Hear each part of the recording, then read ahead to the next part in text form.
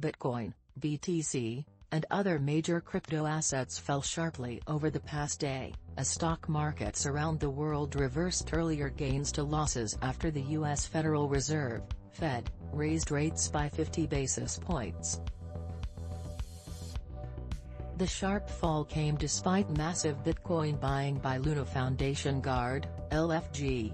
At 11:23 UTC, BTC stood at $35.917, down 9% for the past 24 hours and almost 10% for the past 7 days.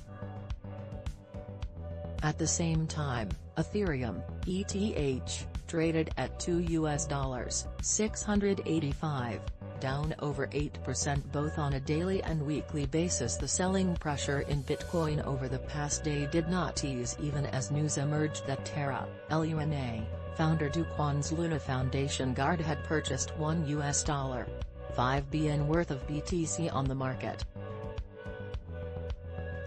The latest purchase happened with the help of crypto hedge fund Three Arrows Capital, Do Kwon confirmed on Twitter. The foundation's buying is part of an effort to partially back Terra's stablecoin UST with BTC. Do Kwon has previously stated that he wants to buy as much as $10 billion worth of Bitcoin for the task.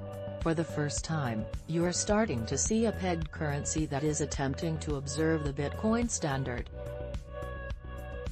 It's making a strong directional bet that keeping a lot of those foreign reserves in the form of a digital native currency is going to be a winning recipe, Do Kwon was quoted by CNBC as saying on Thursday. The massive buying from Do Kwon's LFG quickly became a topic of discussion in the crypto community on Twitter. Meanwhile, on-chain data from the blockchain analytics provider Glassnode showed that the amount of BTC that has not moved in over a year reached an all-time high in April, with more than 64. Commenting on the finding, Noel Atchison, head of market insights at Genesis Trading, said that the data point shows that BTC is being held for the long term, adding that this is very hard to gain.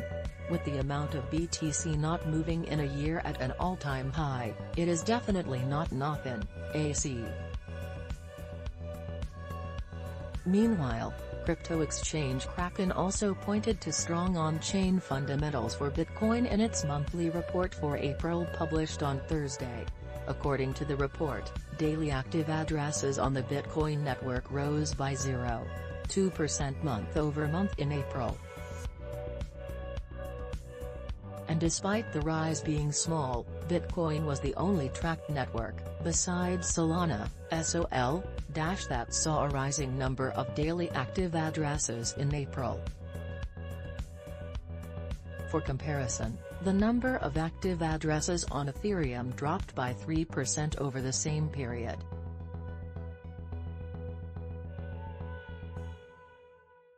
Despite these somewhat optimistic on-chain figures, however, analysts expressed a largely negative sentiment about the market after yesterday's sell-off.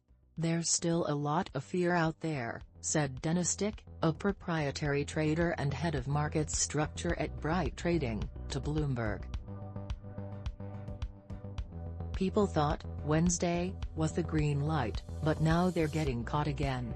Retail traders keep coming in and getting chopped up. The contrarians have been winning 2022, Dick added.